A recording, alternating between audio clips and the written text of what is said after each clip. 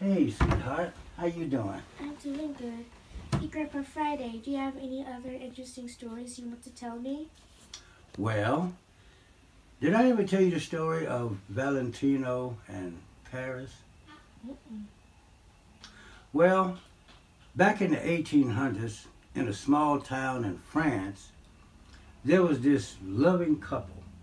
Valentino Hart and Paris Rose were madly in love. They were set to get hitched in a few short months.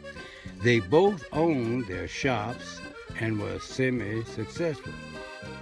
Valentino's was a candy shop, and Paris's was a florist.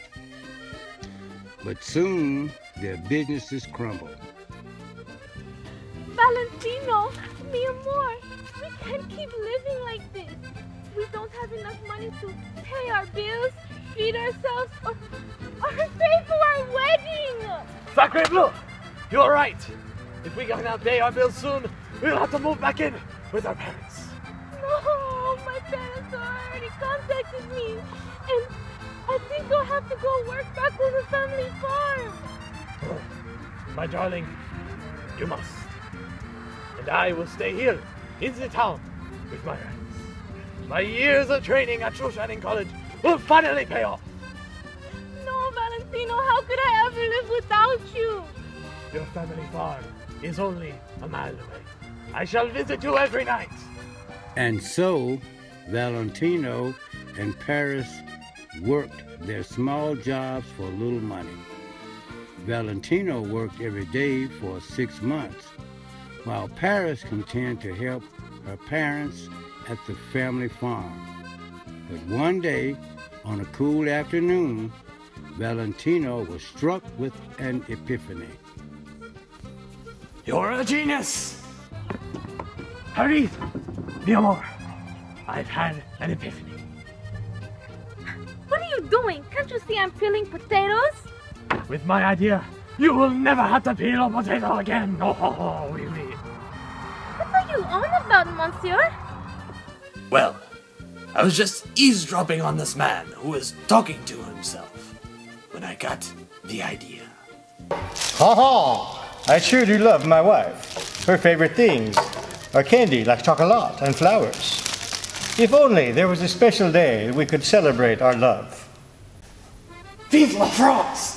You are a genius! We shall create a holiday of love to sail our way. Do you really think that this is going to work? We have nothing left to lose. So if it doesn't work, then let my name be cursed for 1,000 generations. What day would this holiday be on? It shall be on the greatest day of love that I can think of. Our anniversary, February 14th. Oui, oui. I love it! Oh, but what will this holiday be called? I got it! In honor of my fiancé. This holiday will be called Valentine's Day.